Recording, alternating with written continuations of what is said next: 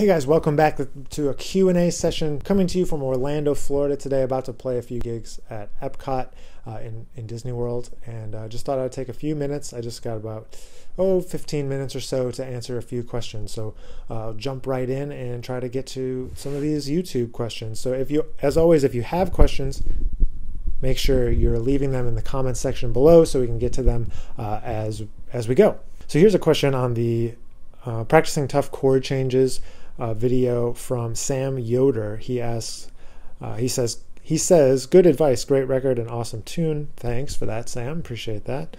That's Here and Now. The latest record came out in February 2017.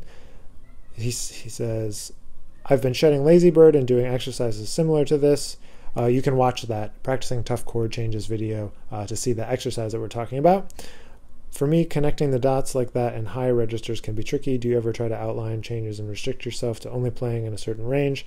Keep up the awesome music and videos. Well, I'm trying to do that, so I will keep trying. Thanks, Sam. But yes, I think using restrictions in order to practice something is super important. In terms of playing in the upper register, I think you just have to give generally free and flexible in that register to be able to improvise in that register. If you can't play melodies in that register, you're never going to be able to improvise freely in that register. So I would start with playing long note melodies, in the upper register, like ballads, and then kind of maybe if you can take bebop tunes through the keys and move them up chromatically or move them up in whole steps until you get into the range where it's a little bit challenging. One that I used to do in the upper register, I used to play Joy Spring in like an octave up from where most trombone players would play it. So just like at pitch with Clifford Brown, or as close to as pitch as you can. I used to practice that when I was in college. I remember doing it at a studio class once, being super nervous to play it in front of everybody, but it was well worth the challenge. So don't be afraid to challenge yourself and try to find some ways to practice written material in the upper register so that you're able to actually improvise in the upper register. So thanks for that question, Sam. Here's a great question. This is from Andrew Jackson on the How to Play in the Upper Register on Trombone Jazz Ballads video. Andrew says, hey Nick, I appreciate your videos. Thanks, Andrew. Glad you can watch them. I'm just wondering what your thoughts are on connecting your high and low registers without shifting the embouchure. Well, I think that that's something growing up in Rochester, going to the Eastman School of Music and having that really strong trombone tradition, and I hearken back to that teaching a lot, going back to my early teachers, going back to thinking about just playing the trombone and learning about embouchure and just creating great sound and all of that. That's something that was kind of instilled in me from an early age of trying to create a good embouchure. But that being said, I do think there's kind of some natural shifting. Your airstream kind of shifts as you go into the upper register and into the lower register. For me, the horn tilts down and my airstream might go up slightly to get into the upper register, and my and kind of the opposite for the low register and pedal register. Practicing with a mirror, trying to make sure that things don't shift too much. When I started trying to practice scales and patterns and stuff, 2 octaves instead of 1 octave, and then expanding from 2 octaves to the range of the instrument is something that really helped. So it was always kind of going back and forth.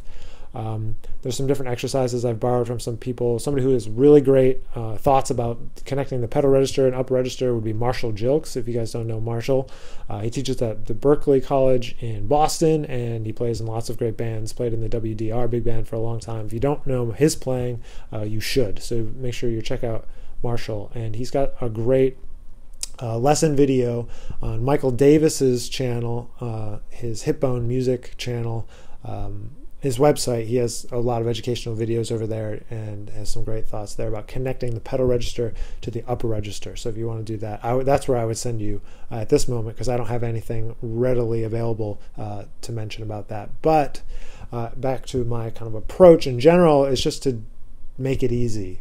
It shouldn't be hard. Trombone playing isn't rocket science.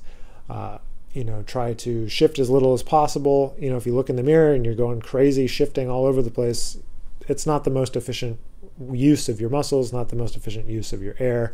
So I would take the time to try and address that in that way. But yeah, maybe that's a topic for a more in-depth video at some other point. So thanks for the question, Andrew. Pablito Miguel asks, I don't recall which video this is on, but he says, "You're sounding better than ever. Thanks, Pablito. Appreciate that. Did you switch to a larger horn? Is that a 3B or modern 4B?" Yeah, and I just was talking about that. I switched in about 2014 to a slightly larger bore, 525, because my sound concept had developed. It had changed a little bit since when I got a 508 Edwards a couple years before. I got that in 2009 when I graduated from college. It was kind of a graduation present, and I still have it, and it's great, but it was time for a change. Because my sound concept changed, and so that's why I moved on to a larger horn to get a darker sound, bigger sound, and that's what I'm still working on now. So, well, I got to run. Time to go to sound check, but I'm always glad to see these questions, and I'll continue to try to answer them.